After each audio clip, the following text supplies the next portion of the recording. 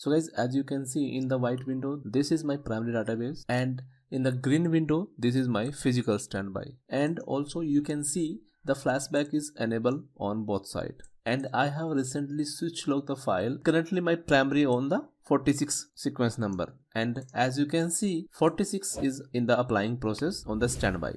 How we can perform the reinitiate after failover? So in that case, I'm going to fail my primary database, and after that I will be reinitiate the current primary. So for the failover, what I'm doing, I'm going to just down the primary database. So let me do it quickly. Shut down immediate. So my primary database is now shut it down. So let's come on the standby machine. As you can see, if I'm trying to check which background process is currently running $manage_standby, previously you can see there is a RFS process is running, but now you can see only MRP and archive and DGRD process is running, but RFS is not running right now because my primary database is got down. So now let's exit from the SQL prompt and connected with the DG broker and check show configuration. You can see digital is my primary database which is currently down. You can see the error Aura error 1034 Oracle not available from the primary side, and DGDR is my physical standby database. So now let me do the failover. So what I'm doing, failover to DGDR. DGDR my standby database, and I know my primary is down. I just want to make my standby database as primary. Okay, just hit enter and wait and watch. Failover succeeded. New primary is a DGDR. So let me show you. Show configuration, and now you can see DGDR is a primary database and digital is a physical standby. You can see the message here. The standby database need to be reinitiated. Let me exit from the DG broker first and show you something. Select database_role, open _mod from VDollar database. You can see my database is a DGDR. The database role is a primary and it is open in the read-write mode. See, after failover, redo sequences is reset and started from the 1. Before doing reinitiate, let me do some switch logs.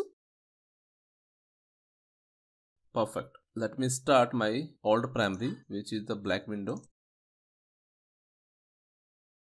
and startup mount. Remember, do not open the old primary database, make it only the mount. It is open now. Select open mode and database_role from VDollar database. See, this database also has a primary role. This is my digital database. As I already show you, my DGDR database has a primary role also. Right now, our both databases has a primary role, but in Dataguard configuration, we can maintain only one primary database and multiple standby databases. So let me exit from here and make a connection with the DG broker. I'm going to reinitiate. Finally, our digital database is reinitiated. Let me show you the configuration. As you can see in the configuration, the error is removed and the digital database role automatically changed from primary to standby now. Let me connect with the digital database and cross check the details again. Perfect. The database role is physical standby now. Let me check the Dataguard background processes. It should be running automatically. Yes, it is running. You can see here the MRP and RFS is automatically running. So finally, we have successfully reinitiated the old primary database after failover. I will put the link of this document in video description. You can get it from there. Now let's try to change the database role same as before the failover. Let's connect with the DG broker and run the command switchover to digital. Okay, switchover completed now. Let me show you the configuration. Perfect. The database role has been changed now. If you learned something from this video, please write your feeling in the comment box and like this video. If you're watching my video first time, please subscribe my YouTube channel OCP Technology. Thanks for watching. See you in the next video. Till then, take care and bye-bye.